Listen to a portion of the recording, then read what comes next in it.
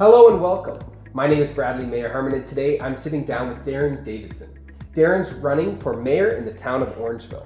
Thanks for being here again. Hey, glad to be here, Brad. Thanks. So today I want to talk to you specifically about town growth. Yep. Some people, maybe believe that the town is too big. Some people believe it should get bigger. What are your thoughts? Well, some people think growth is a dirty word, and in context, people move here because of the unique charm that we have, and we want to preserve that.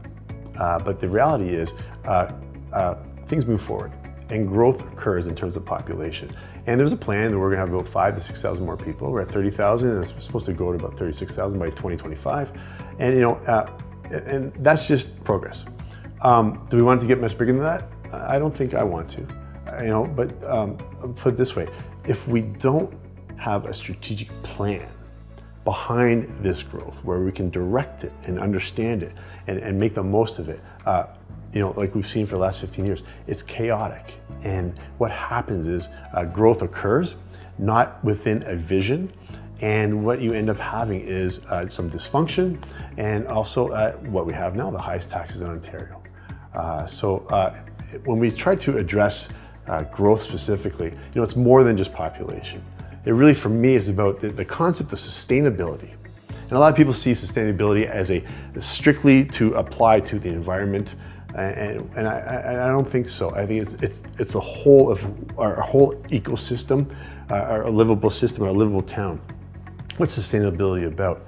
It means that when we endeavor to invest or do a project, or to say this is the town we want to be, can it sustain itself? Can it on its own merit, can it find intrinsic value where it propagates itself and keeps moving forward?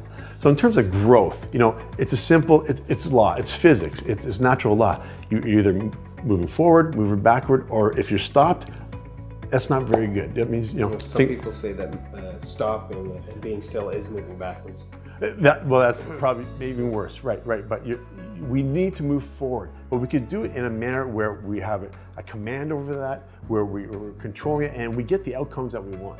So when you talk about growth, for me, it's really about focusing on the concept of sustainability, so that, again, finding intrinsic value about what we want to do, understanding how we can support what we want to do, right? And making sure we have the people and the resources that will make sure that make it happen.